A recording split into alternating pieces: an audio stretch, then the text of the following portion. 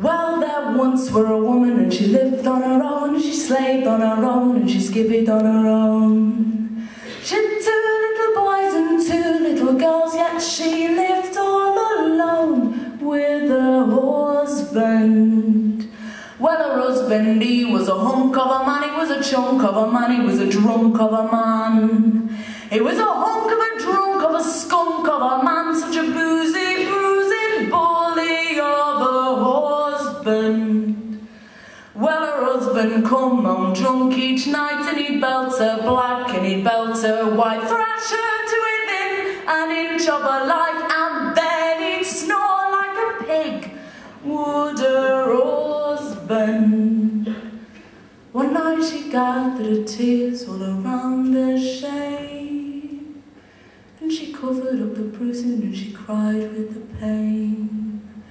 No, you'll not do that ever again, for I can't live anymore with a drunken husband. While her husband lay asleep in the bed, oh, the strangest thought came into her head. And she took up the needle and she sought out the thread, and she went straight into her sleeping husband. Well, she set to work with a girlish thrill and a woman's eye and a seamstress skill.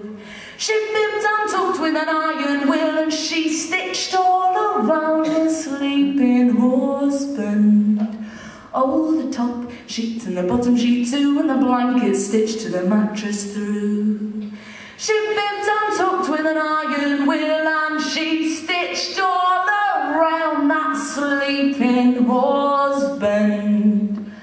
Well, her husband woke with a pain in his head, and he found he could not move in the bed. Sweet Christ in heaven, have I lost me legs? Now she just sat and smiled at her husband. In her hand she held the frying pan, and with the flutter of her heart she flew at him. And he could not move, and he cried, God damn, now don't you swear at me, me drunken husband. Well, she belt in black and she belt in blue, with the frying pan and the colander too. And the rolling pin just a stroke or two, such a boozing, bruising and repenting husband. Now if you will come home drunk anymore, I'll stitch you in and I'll thrash you more, and I'll pack me bags and I'll be gone, for I can't live anymore with a drunken husband.